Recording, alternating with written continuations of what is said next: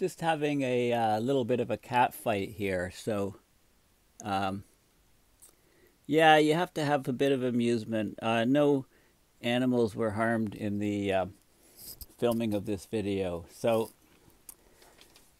and what I'm going to talk about here in this video is Southern Hemisphere.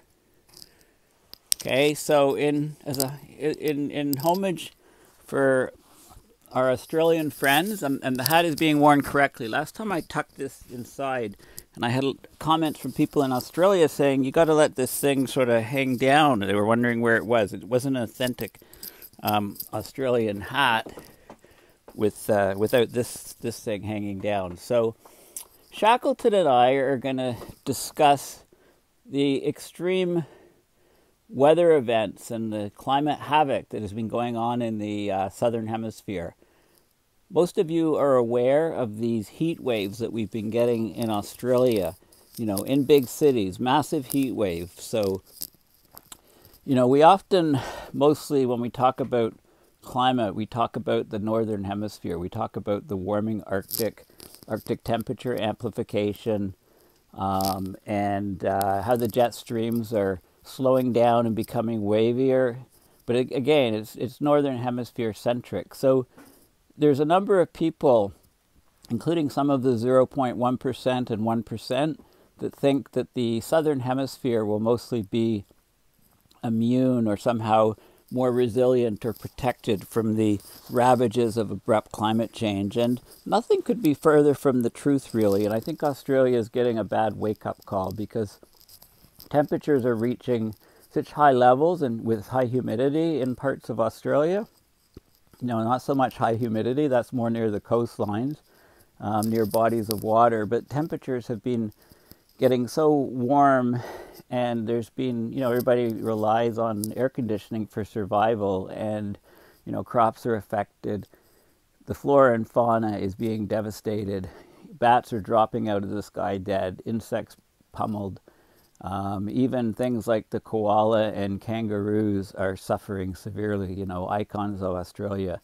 We also know about the ocean temperatures off Australia and the bleaching and dying of many of the coral reefs, many parts of the Great Barrier Reef, which is a huge boon to Australia's tourism industry. So I'm going to talk about people are aware of those things. I'm going to talk, about things that people aren't so aware of. So recently it's Tasmania, the southern island of Australia, has been experiencing a fairly new phenomena called dry lightning. So lightning's occurring without rainfall.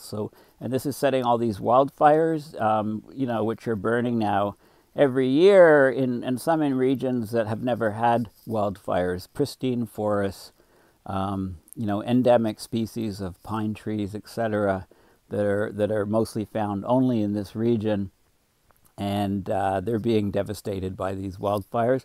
I'm also going to talk about some of the heat waves that have been occurring in Argentina, on the southern tip of Argentina. Actual heat waves in areas that haven't had heat waves before.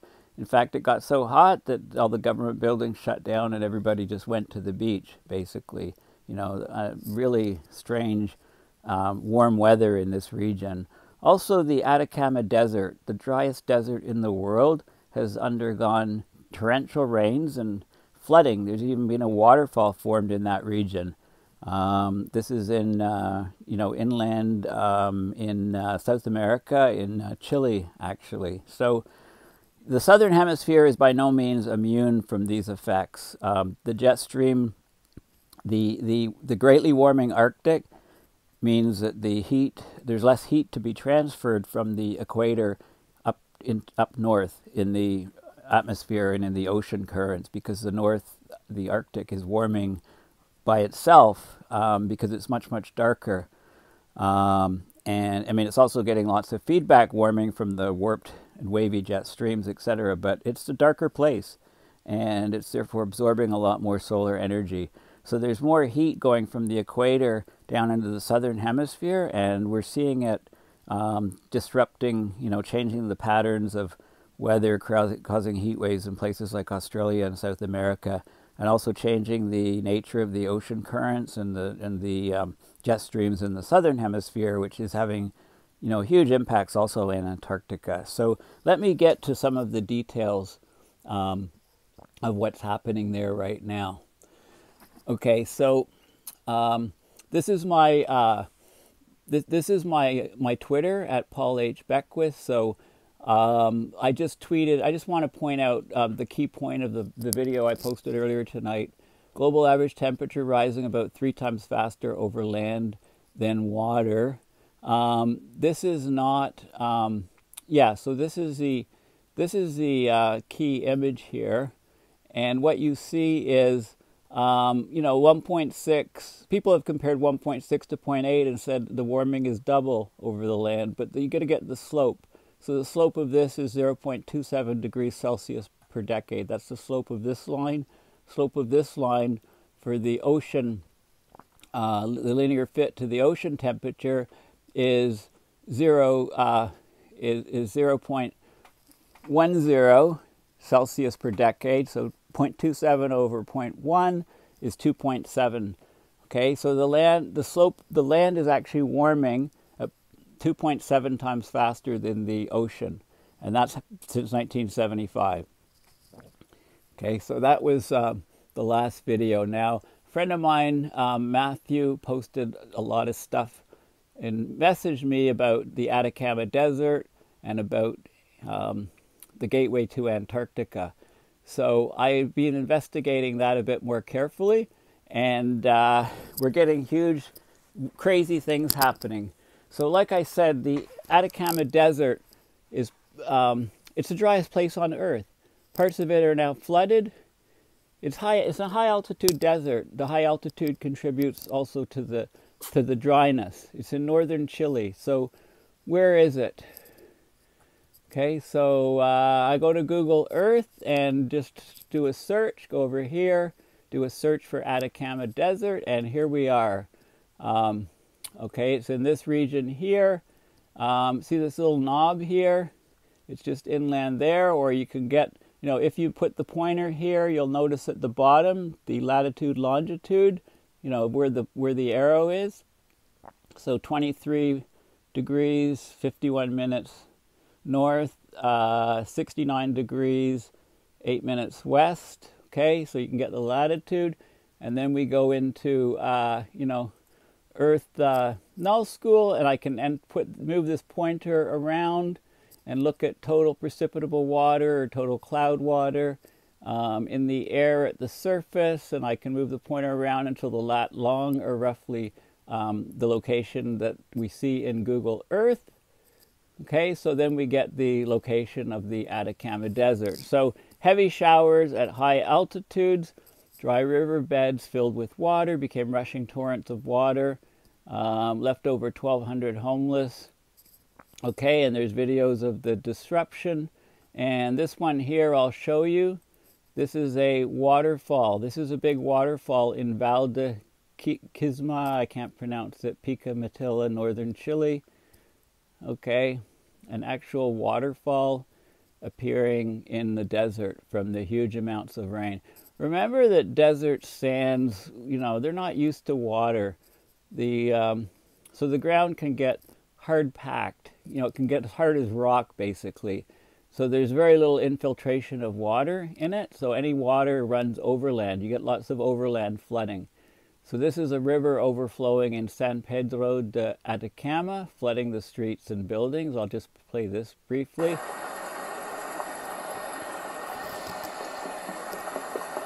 Okay, so basically the water is not you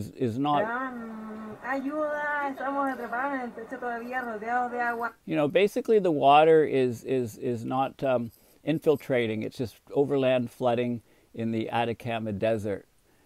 Okay, moving elsewhere in South America, let's go to the tip of Argentina, Rio Grande, a city in Argentina.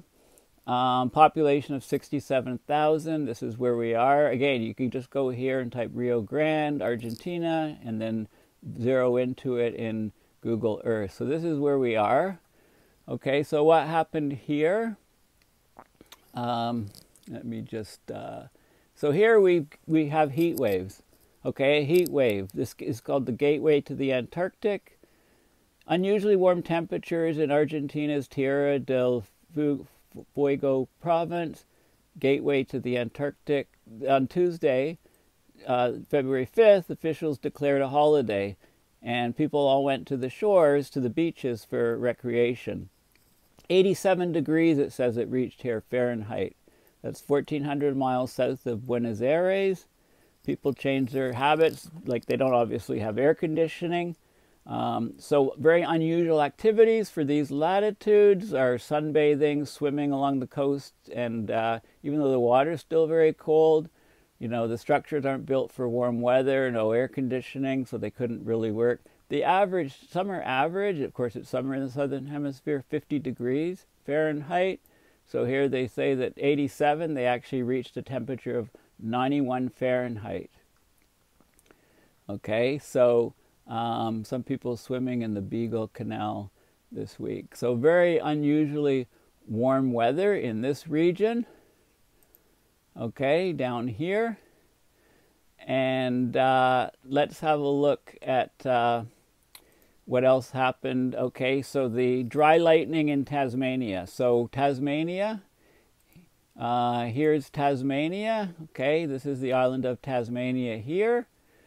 Okay, and what's been happening in Tasmania is there's been